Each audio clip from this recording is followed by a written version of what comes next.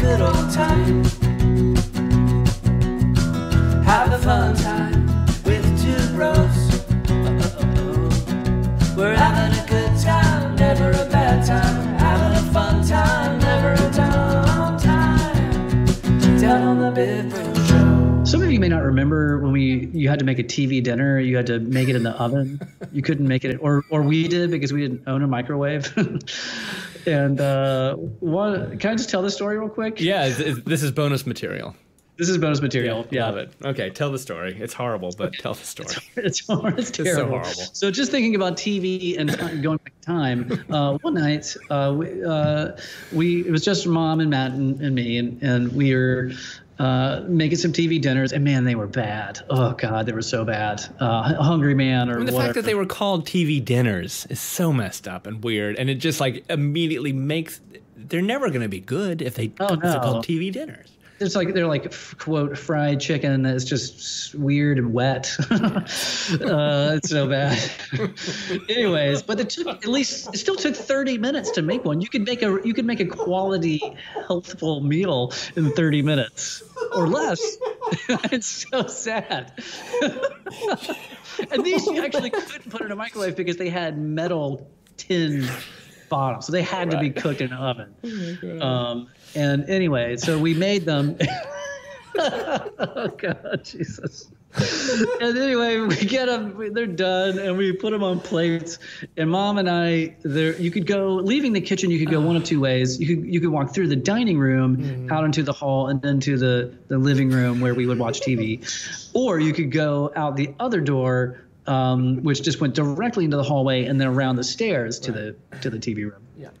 Mom and I went through the dining room. Matt went the other way, and we get in. Mom and I get into the living room, and we hear this crash, and we run out in the hall. Poor Matt had tripped over the door jamb. Yeah. Is that what it's called? The door jamb. I think that is. It's like the plate that I'm sure there's a better word for it, but footboard of the door leading in the hallway, and just full on, just massive, flailing mess, just TV dinner all over everywhere, including Matt, just like fell face planted into his wet fried chicken, and we did have another TV dinner left though, so the day was saved because Mom threw another TV dinner in the oven. Matt just had to sit down and wait another 30 minutes for his TV dinner. At least it was. I mean, 30 to 45. I mean, it really it took 30 minutes meant that your chicken was had no remote chance of being crispy. It was definitely going to be wet and weird. 45 minutes meant that it was going to be sort of crispy and definitely dehydrated. Dehydrated, just like raisined chicken. Yeah. Pruned chicken. So anyway, we're watching TV, and I wonder what we were watching. Probably Entertainment Tonight. Who knows? Right. Mom's favorite show.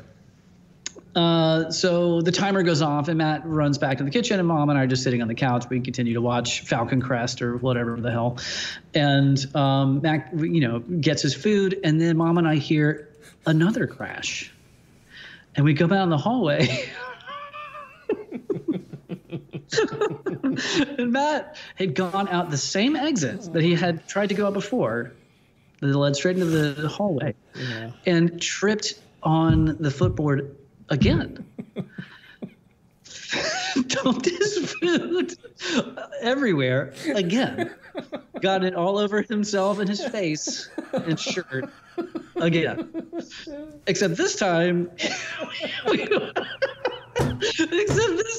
I looked up and Matt was lying face down on the ground crying. He's sobbing.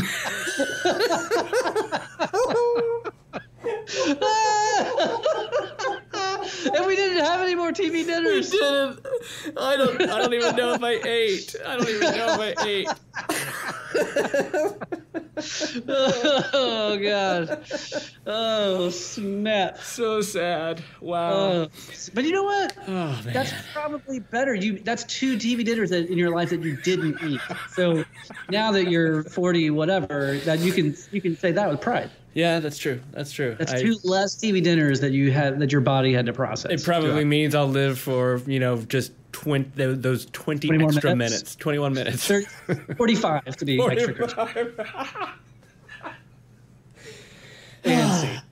Love it. And that's the story. All right. Love you, brother. Love you too. I'll talk to you soon. Okay. All right. Come on in and have a good old time. Have a fun time.